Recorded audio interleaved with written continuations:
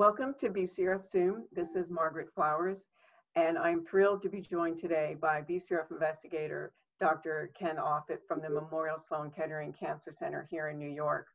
You know, as we honor or maybe remember our fathers over the Father's Day weekend and move into Men's Health Week, we asked Dr. Offit to join us to talk about something maybe a lot of men don't think about, and that's BRCA.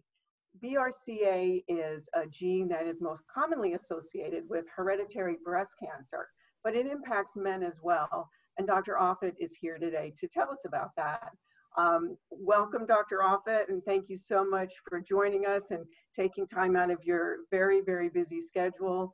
I'd like to begin by asking if you could just briefly introduce yourself to our audience and tell us a little bit about the work that you do in understanding hereditary cancers. Well, thanks, Margaret. It's great to be with you virtually. During this difficult period, our clinics at Memorial are running at full capacity. We are a clinical genetic service where we see family members of patients that are at risk for hereditary cancers, which we'll be talking about today. So we see men and women and children. Over the last 20 years, we've, as you know, discovered a lot of the pathways that cause to increase cancer risk in families. And we've been providing genetic testing for patients with cancer and their family members for decades. And over the course of this last challenging period, we've been doing this 100% with telemedicine. We did telemedicine before this crisis, but now we're really doing it. And I must say, I just did a clinic yesterday with 22 families and individuals, and you get to go into their homes, and it's great. You feel very personal. You can see their, the backgrounds, the kids, the pets. It makes it. We always thought we were very personal, in our approaches, but when you're literally in the homes of folks, it makes it even more poignant. So what we do is we provide them with the testing. Now we're doing a lot of the testing with saliva samples, interestingly enough, instead of blood. We then give folks the results, and then we give them the advice as to what could be done for prevention and detection, and sometimes treatment. And we also carry on research during this period as well. So it's the clinical genetic service. There are 5 doctors and 20 genetic counselors at Memorial that are providing these services. So the BRCA gene, BRCA, we hear a lot about it, probably the most well-known cancer-causing gene, and we often hear about it when maybe a celebrity or comes out in the news and talks about having the gene. And I wonder if you could briefly explain to us what is a cancer susceptibility gene, and what does it mean to have the gene? So one of the things we're always quick to point out is that all of us have the genes. The BRCA genes are normal genes. They have very important functions in cells, and it's only when you have mutations of these genes that they behave in an atypical way and actually increase cancer risk. So what these genes do normally is they help cells decide how to grow and to regulate themselves. But if you happen to be born with a mutation in one of those genes, then the cells grow and divide in an abnormal way, and you go on and get a cancer in your adult life, very commonly also in the pediatric setting. These genes you've heard of, as you mentioned, Angelina Jolie sort of made famous BRCA1 and 2, although that was a good decade after they were discovered. But there are other genes that your listeners and watchers will be aware of that have names that are not as common. PALB2, CHEK2, we'll mention some of them today in ATM. These cause breast cancer, both in men and women, we'll mention. And then the colon cancer genes, MSH2, MLH1, are some of those. Colon cancer is commonly also a hereditary cancer. And then we also see hereditary cancers of other sites. In women, we have the uterus and the ovaries. And in men and women, we have the colon, the thyroid, the stomach, and the pancreas are all sites of inherited cancers that are caused by mutations in these normal growth regulatory genes which cause a cancer if you're born with a mutation in one of them. Mm-hmm. So when we typically associate the BRCA gene with women and breast cancer, and as you were just saying, that men can also inherit this mutation. How does it affect men differently from women? You just said that that it will cause breast cancer in men. What other how else does it impact men? So for men, we do have this risk of breast cancer. We'll talk a little bit about that perhaps in a little more detail as we go along. But we also discovered early on in our work, particularly with the Ashkenazi Eastern European Jewish population, we'll also mention that, that these men appeared to get prostate cancers and made that one of the early associations with prostate cancer in males. And the prostate cancers were aggressive prostate cancers. For the men listening, they probably, hopefully don't have the experience, but if they do, to have a biopsy, there's the Gleason score that tells you how aggressive a prostate cancer is. And the men with BRCA mutations tend to get pretty high Gleason prostate cancers. So the prostate cancer in males is probably our most significant cancer risk, even more so than the breast cancer, which men do get, but is rarer.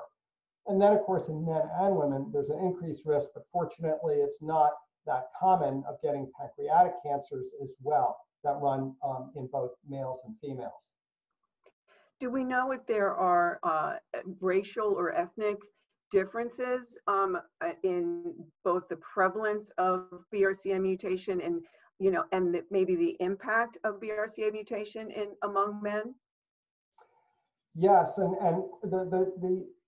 all of genetics is ancestry. In fact, there are companies, right, that will tell you about your ancestry, but we don't really need those ancestry companies very often in our clinics when we see individual mutations. So for BRCA, for example, the general population of men and women, because it's the same, it's probably around 1 in 400 will carry a mutation you'll be born with in one of those BRCA genes. In certain populations in the world, that risk can be 10 times higher, 1 in 40. I discovered the common mutations in the Ashkenazi Eastern European Jews, but we also see a very high rate of these mutations in other groups that have been isolated geographically. And the Scandinavian countries are a great example of that. And we have mutations, for example, in Iceland, as well as in Finland and Norway, that are some of them as common as we see in the Ashkenazi Jews. And then we also have mutations that are common in other parts of the world that we sometimes see in the United States. For example, there's a particular BRCA1 mutation in Poland, which is extremely common. And in Chicago, that's one of the most common mutations because of the Polish American or individuals of Polish ancestry. These are founder mutations, we call them.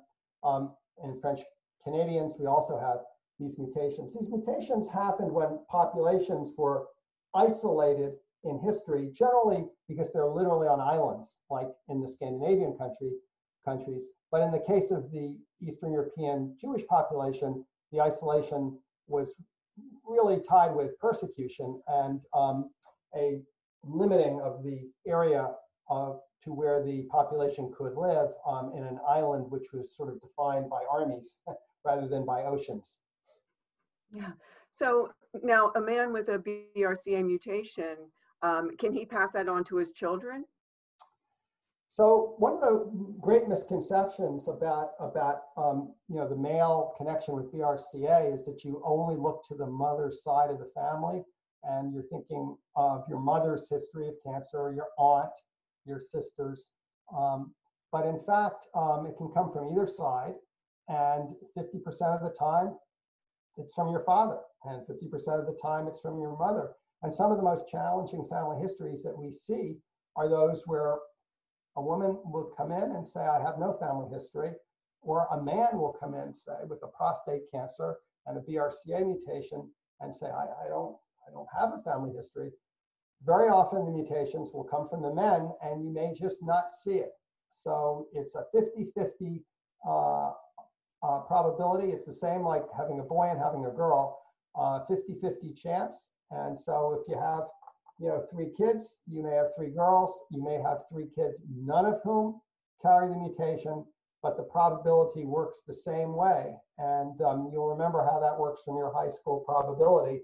It's 1/2 times 1/2 times 1/2. So you could have a 1/8 chance of having 3 girls, and you have a 1/8 chance of having 3 boys, and the boys may not show if they have a BRCA mutation. So it can come from either side completely randomly.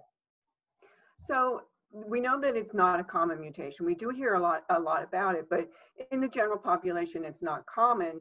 But what should a man know in terms of if he doesn't know of a family history, how might he? What should he know to determine whether or not he could be at risk, and how can he, if he finds that he does have a mutation in the BRCA gene, how can he protect himself and his family? So those are 2 questions, and the first one, which is who should be tested, is in flux right now. So we're at an inflection point where we are not yet recommending that everybody just get screened for their testing.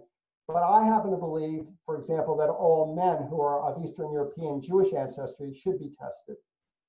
And I actually believe that all women should be tested as well. And that's something that we're in the process of proving is safe with a study actually through the Breast Cancer Research Foundation as a key partner.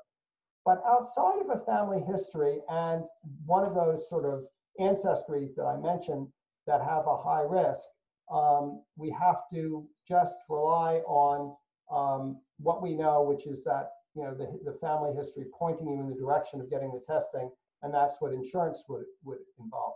For men, where the risk of getting a breast cancer, for example, is exceedingly low, we're talking about, for a man, the lifetime risk of breast cancer being on the order of 1 in 1,000, okay, which is comparing it to 1 in 8 for women. So there's an enormous difference, right? We don't do routine breast cancer screening for men, but at a 1 in 8 lifetime risk, we sure do it for women, and we do it very effectively, and it saves lives. If you have a BRCA mutation, then your chance of getting a breast cancer increases really quite substantially from that 1 in 1,000 to as much as 1 in 20, right? So it goes up quite a lot. Although 1 in 20 is still not all that high, but it's much, much higher than the 1 in 1,000. So if you're in that group where you have that kind of lifetime risk, what can you do? So what we recommend is that for the men who have these mutations, you should start at age 35 getting breast exams. So what I tell my patients is I say, when you're taking your shower in the morning, you can't see on my camera, so I have to stand, go like this, right? Because in men, it's very easy to feel a little nodule, and your physician can actually do that exam, but you can do it. And so we say, do your exams yourself.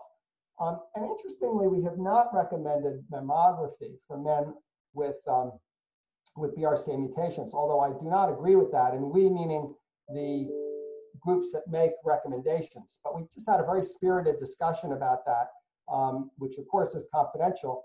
But I would tell you that I would hope that in the next year, we would change our recommendations to be what we do at Memorial, and that is mammograms do work in men with BRCA mutations. And if you're a man that's got a little bit of sort of, extra tissue in his breast, and unfortunately a lot of us do as you get older especially, you can easily do a mammogram for men who are at high risk. And a study was done in the last year that shows that you can detect breast cancers in men with BRCA mutations. So we recommend doing mammographic screening in males with BRCA mutations.